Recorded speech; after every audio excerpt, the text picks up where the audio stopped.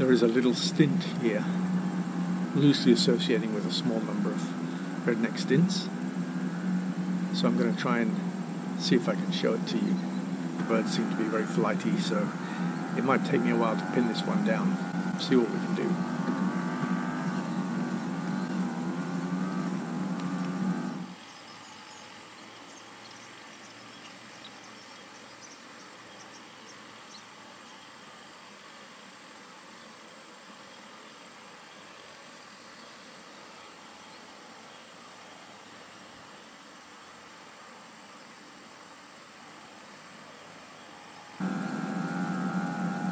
See a long-toed stint out there, just a single one.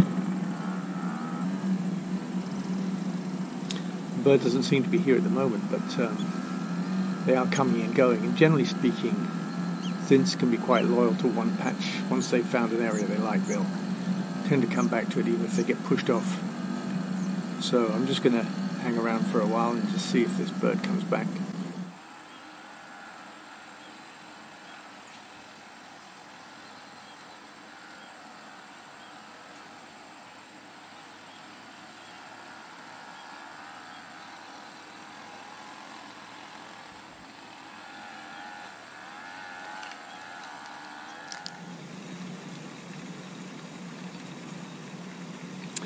Well, I found the little stint again. It didn't come back to the pond where I was originally looking, so I've gone next door and found it feeding in amongst the red-necked stints. The way I pick it out is much more by structure and shape than plumage, because the plumage at this time can be extremely variable. So the thing that really draws my attention to this bird, first of all, is the long, thin legs, and extremely rapid feeding action, much more rapid than the accompanying red-necked stints.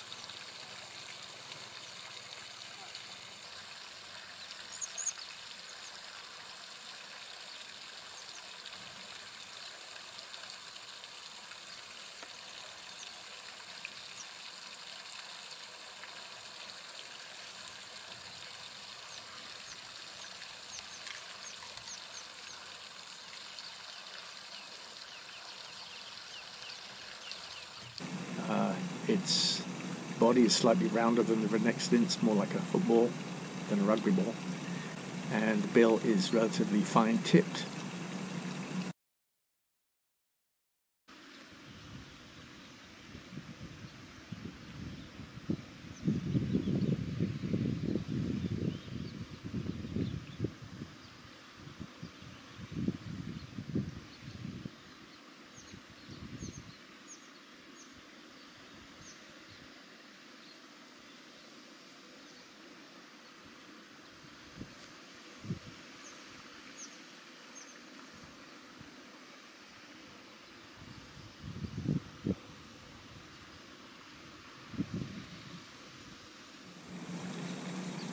One of the important things to do when you think you've got an unusual wader is to try to age it, and in this case, you can see its wing coverts are extremely worn, and the scapular feathers are rather fresh, and so the contrast between the very fresh scapulars and the extremely worn coverts leads me to believe this is probably a second calendar year bird that is still retaining its one-year-old juvenile wing coverts, which are worn so extremely that it's hard to find any distinctive pattern on them, and it has begun a body molt into what will be eventually adult non-breeding plumage.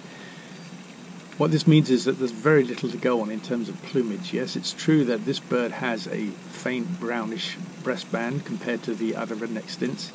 That's mainly because it's in a different plumage to them. So whereas we're looking at mostly either first non-breeding or adult non-breeding red-necked stints that have fully completed their molt.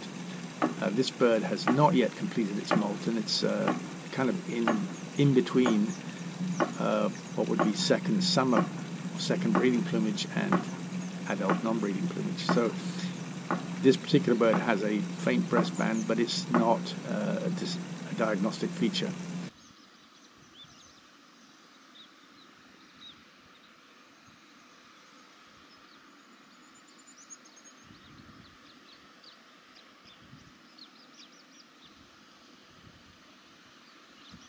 The scapulars are relatively dark centered. They have quite clear dark triangular marks, and on average little stints in non-breeding plumage, adult non-breeding plumage, have darker centered scapulars than red-necked stints, but again that's an average thing. It's not an absolute diagnostic feature.